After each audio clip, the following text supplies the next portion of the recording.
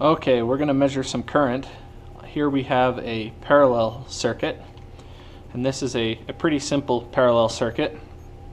You can see we have power coming from our power tap up at the top, through the fuse, through the switch, and then here it's going to split. There's two different paths. Okay, one goes through this bulb, which is like a marker light bulb. The other one goes through this bulb, which would be like a tail light bulb, and then they both come back to ground. So this part of the circuit and this part of the circuit are the two parallel branches, or two parallel legs of this parallel circuit. If we're measuring current in a parallel circuit, there are some things that we have to consider. First of all, we've got two different bulbs here that have two different resistances, and so the amount of current that will flow through each one of these two bulbs is going to vary. So it won't be the same. With a series circuit, we can measure the current anywhere in the circuit, and it will be the same. But in a parallel circuit, the total current is going to be equal to the sum of each individual leg, or each individual branch of the circuit. So let's measure it and see what it looks like.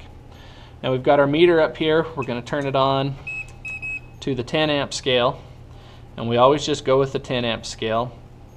We're not going to worry about measuring anything in milliamps, because generally speaking, when you're using an ammeter like this for this kind of simple practice, the 10 amp scale is going to be just fine. If we start measuring things using milliamps, we're likely to blow a fuse in the meter.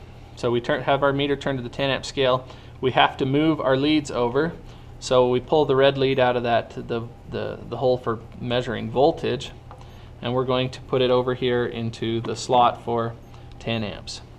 Okay, now let's turn the circuit on, and you can see the bulbs are definitely different. One's a lot brighter than the other one.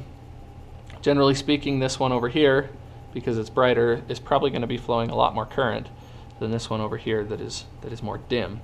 This one would have less resistance than this one would have if we were to measure with an ohm meter.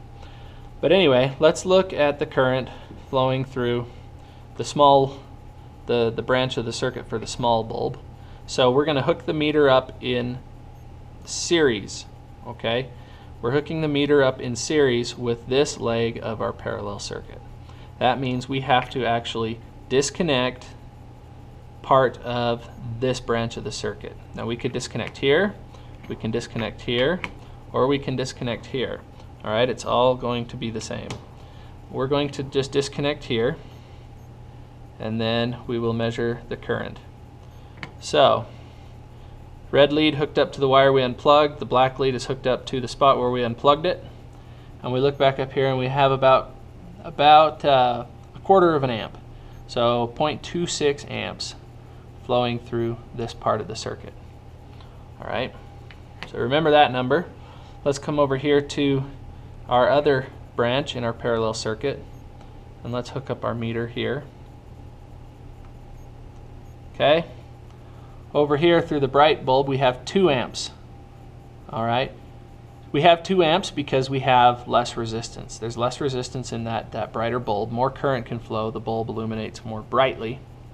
So 2 amps roughly versus a quarter amp roughly from the small bulb.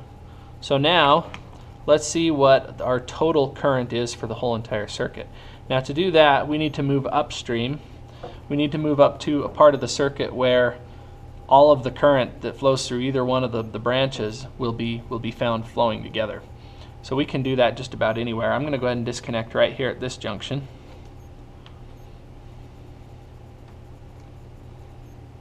And we will hook up one lead there like that, and then our other lead will hook up there like that.